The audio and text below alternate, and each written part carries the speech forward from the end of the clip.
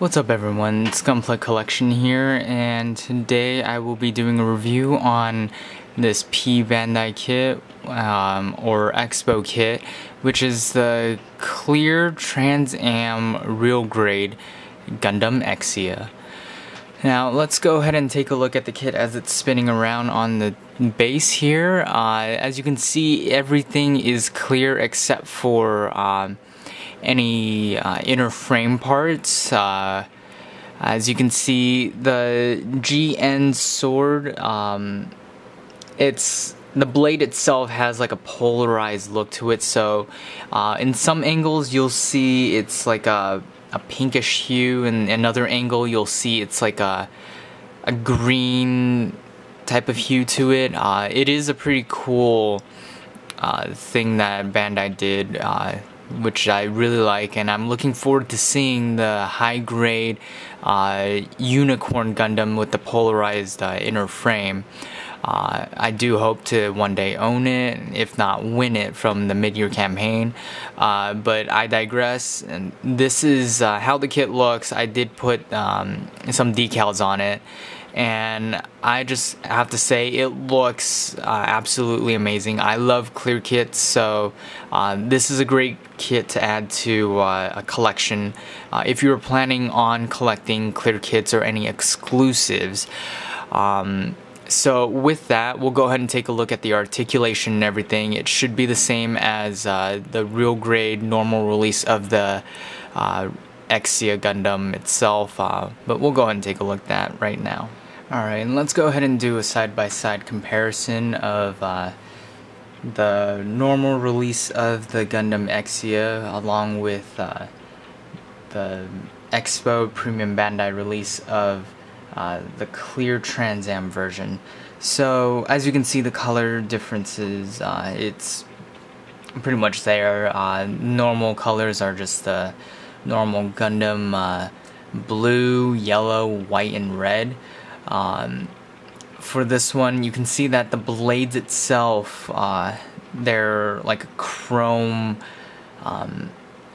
plated parts, so it makes it look really nice. I like the chrome plated parts itself, but for the Trans Am version, the blades, like I said, they are polarized, so it does make a lot of sense for it to be polarized, since it adds like a nice like GN particle around the blades itself. So with that, I mean, these are great real grade kits. I would definitely go out and grab all the real grade 00 kits there are. Alright, as for articulation, alright, so since it is a clear kit, it is going to be a little bit harder to see. The head itself, it wiggles a little bit side to side, up and down just a slight bit. Will turn. I just have to be very careful with that. Will turn 360 maybe. No, so it won't turn a 360 for me.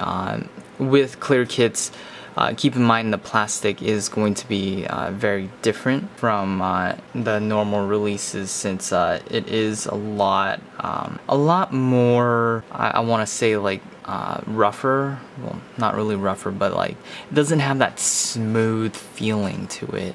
So the joints will be a little harder to come by, to like move around. And as for the arm, as you can see, there's like a little wiggle movement here. This is as much as it goes before the shoulder wants to pop off. Shoulders can move up and down ever so slightly. Will be able to turn 360 like that. Let me go ahead and use this arm here. Bend at the elbow, like so. That's pretty nice.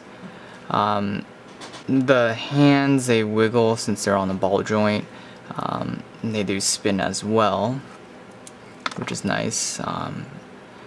One thing to note as well, when you build the kit, there are some really tiny parts to it, so just be very careful not to break any of these tiny clear parts, or else you're gonna have trouble with that. I did break a part, but thank God it was in here, so one of the pieces saved it. And as for the waist, there is some ab crunch movement this way and that way. It will turn. I just don't really want to turn this kit too much before these blade handles want to collide with the chest. As for that, side skirts, there are none, just these blades here. Front skirt, they move up and down. Just really hard to get that going, but they do move up and down. There we go. So up and down movement. Put that back. Back skirt, same thing. It has the up and down movement as well. Same with the beam saber handle. They move up and down. Back skirts will move a little bit outwards, like probably that much. As for the leg articulation, it will move up. You just need to carefully bring that up. It's going to move up about that much because of the blade here, but if you take the blade off, it moves about probably the same, like that much, because this part right here, the armor, it collides with the front skirt.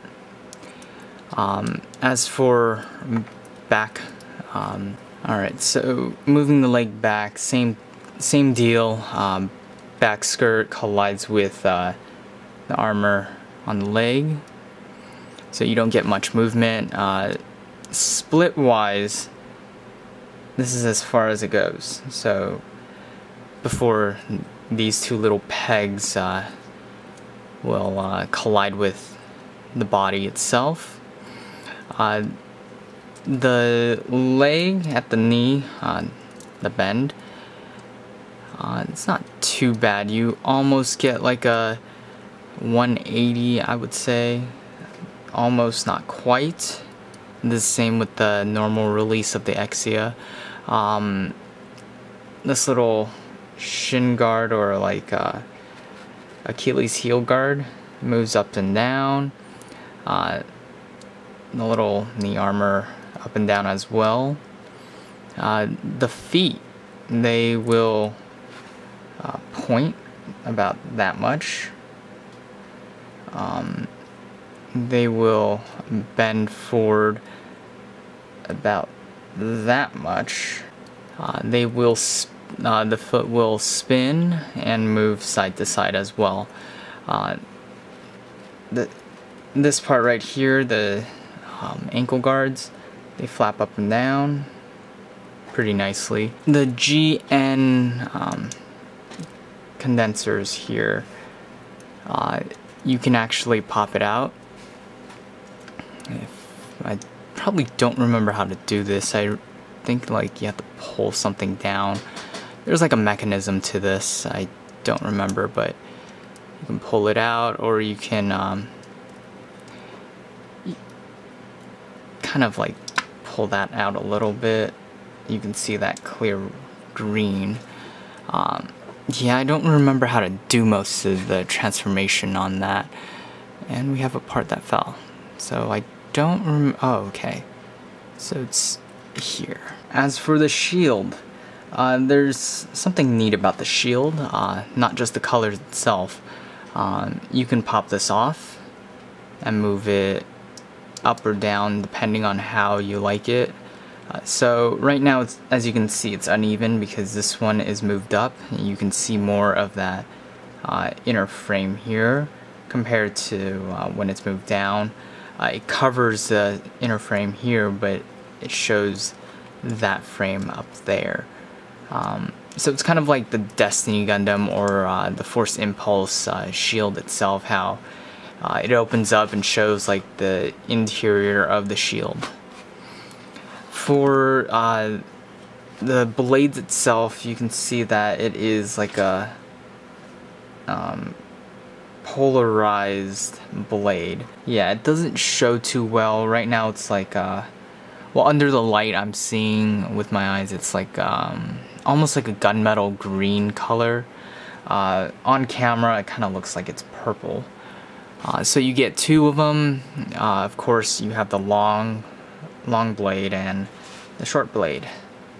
And the clear parts, they look really nice. I do enjoy looking at them. As for the GN sword, you can see the blade as well polarized, except for this part here. It's like a, I want to say almost has a pink hue to it, even though it's like a gray color. One nice thing about this is that it does hold pretty nicely in the arm. So you don't get much like the issues with the high grade version. And when spun out, it actually looks pretty nice. Like, it's a long blade. I think the only issue I have with it is making sure that it stays in place, because this part tends to want to come out. And as for accessories, they give the normal real great hands here, as you can see, some open hands, and then the normal closed fists. They give two of them. They also give some holding hands as well, so I'm currently using this one to hold like a beam saber. As you can see, this is the beam effect part as well. So you get two different ones. You get the long beam effect, and you also get the short one right here. And these are from leftovers of my custom build Gundam Exia Repair 3, right? But other than that, I really like this kit. It's a great addition to the Exia family itself. I do recommend it. Alright, now as for what I think about this kit, definitely go ahead and pick this one up if you're trying to collect some exclusive, or you just love clear kits.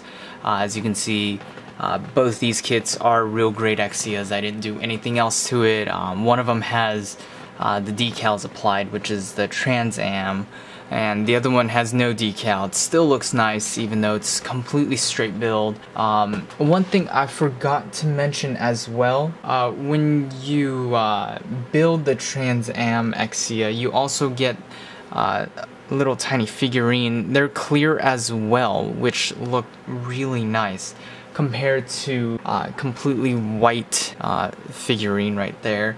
They are 1:144 scale, which is awesome. Other than that, the accessories are the same. There's really no difference other than the color and the plastic quality itself.